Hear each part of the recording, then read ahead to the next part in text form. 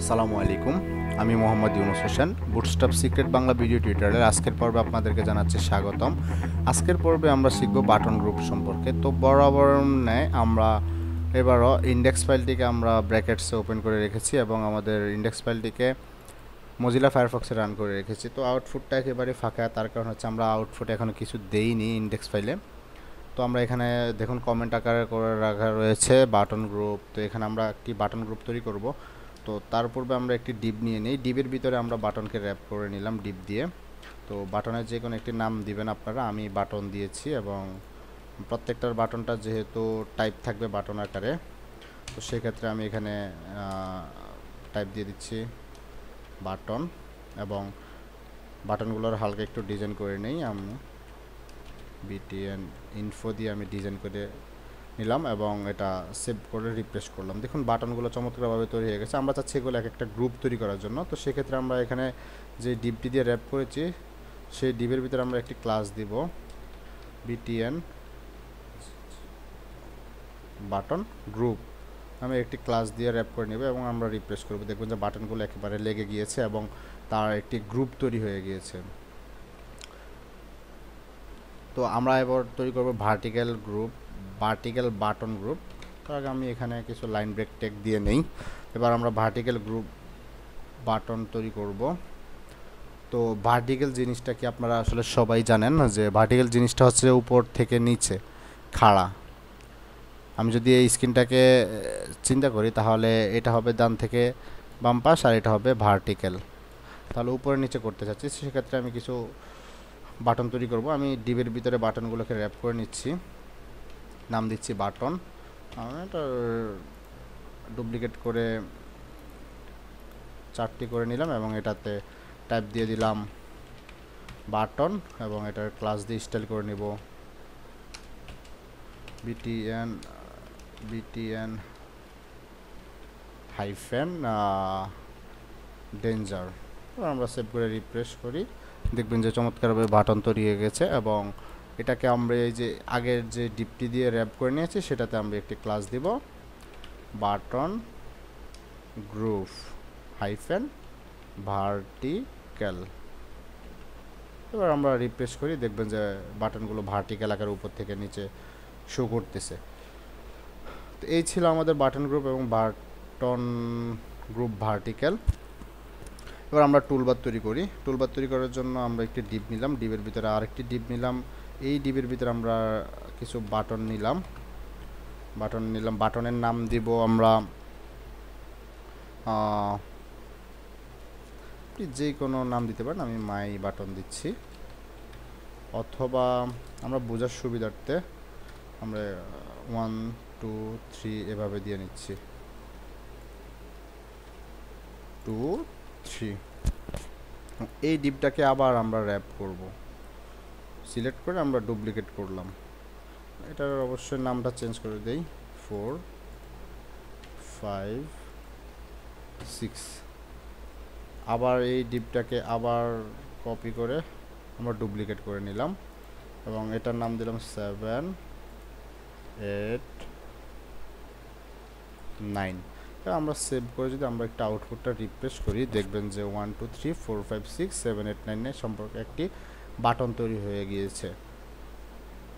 তার আগেরটাতে একটু আমরা ফাঁকা জায়গা তৈরি করার জন্য ব্রেক দিয়ে নিচ্ছি, সেভ করতেছি। দেখুন অনেকটা ফাঁকা জায়গা তৈরি হয়ে গেছে। তো আমরা এগুলাকে যেহেতু এক একটা বাটন গ্রুপ, তো সেহেতু এগুলাকে প্রত্যেকটা ডিপকে সিলেক্ট করে আমরা এখানে ক্লাস দিয়ে দিচ্ছি button group, BTN group group button group. দেখবেন যে প্রত্যেকটা পাশাপাশি এভাবে এই তিনটা এবং এই তিনটা পাশাপাশি বাটন গ্রুপ চলে এসে এবং আমরা চাচ্ছি প্রত্যেকটা বাটনটার একটা ডিজাইন করি। তো সেক্ষেত্রে প্রত্যেকটা বাটনকে আমরা সিলেক্ট করি এবং এটার টাইপটাও যেহেতু বাটন আকারে থাকবে, তো আমরা এটার টাইপটা দিয়ে দিচ্ছি বাটন এবং ক্লাস দিয়ে দিচ্ছি বিটিএন ওয়ার্নিং।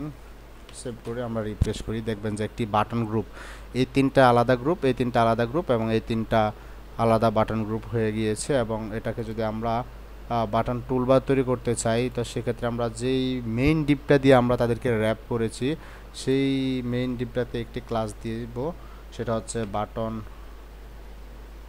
TOOL টুল BAR বাটন টুলবার দিয়ে যদি আমরা সেভ করে রিপ্লেস করি দেখবেন যে প্রত্যেকটা এখানে লেগে গিয়েছে এবং এটি একটি টুলবারে পরিণত হয়েছে। এবার আমরা তৈরি করব স্প্লিট বাটনটা বোঝার জন্য আমরা চাচ্ছি প্রথমে ড্রপ ডাউন মেনু তৈরি করব। স্প্লিট বাটনটা কি সেটা বোঝার জন্য আমরা ড্রপ ডাউন মেনুটা তৈরি করব। তো ড্রপ ডাউন মেনুটা কীভাবে তৈরি করে সেটা আপনারা সবাই জানেন।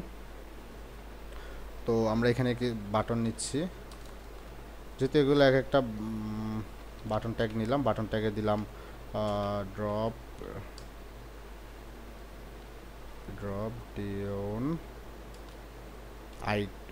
Down menu.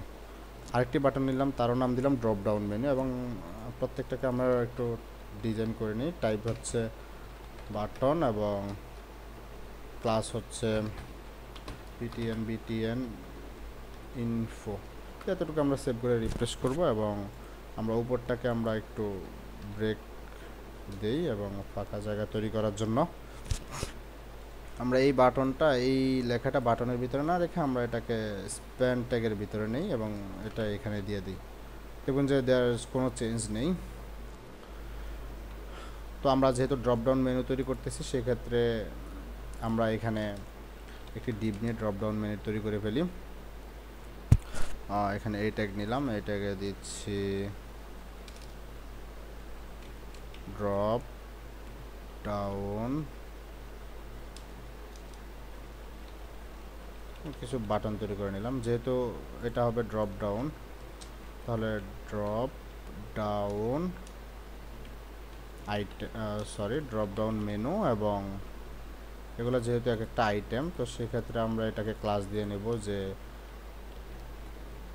Drop down item.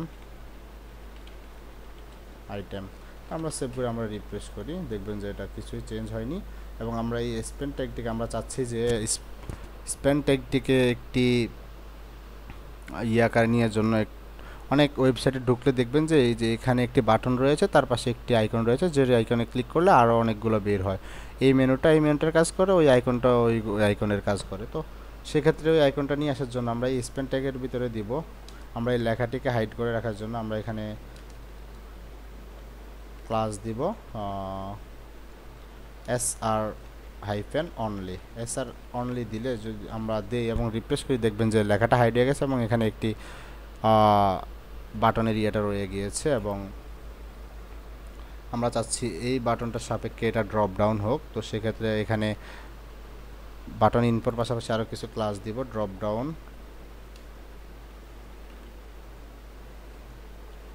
Toggle. এটা দিয়ে আমরা সেভ করে রিপ্লেস করি, দেখবেন যে ড্রপ ডাউন টগল হলে টগলের মতো একটা আইকন চলে এসেছে। এবং আমরা যেহেতু এটা টগল করতে চাচ্ছি এবং এটাকে আমরা ড্রপ ডাউন, আপনারা জানেন যে ড্রপ ডাউন টগল করলে সেটার পাশাপাশি কি দিতে হয়, ডাটা টগল হিসেবে দিতে হয় ড্রপ ডাউন এবং সেভ করে রিফ্রেশ করি। এবার দেখুন যেটা ক্লিক করুন, দেখুন সে ড্রপ ডাউন আকারে মেনুগুলো বের হয়ে গেছে। কিন্তু আমরা চাচ্ছি যে এই মেনুটা এটার সাথে লাগিয়ে থাকুক। তো সেটা যেহেতু এই দুইটা একটি বাটন গ্রুপ, সেক্ষেত্রে আমরা মেইন যে ডিপটা সেটাকে আমরা একটি ক্লাস দিয়ে নিচ্ছি, BTN